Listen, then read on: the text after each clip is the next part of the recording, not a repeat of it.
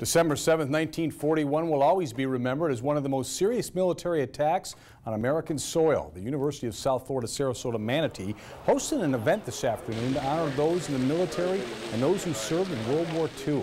All sorts of military equipment was on display, and newspaper clippings from the Pearl Harbor attack were there as well. Two veterans in attendance are Pearl Harbor survivors and wore their original uniforms. Veteran Services Administrator Todd Hughes says we should never forget the duty they gave to our nation.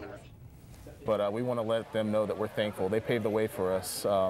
They were at the very beginning of World War II, and before they're gone, we want them to know how much we truly appreciate their sacrifice and service. This event will return next year on the Suncoast.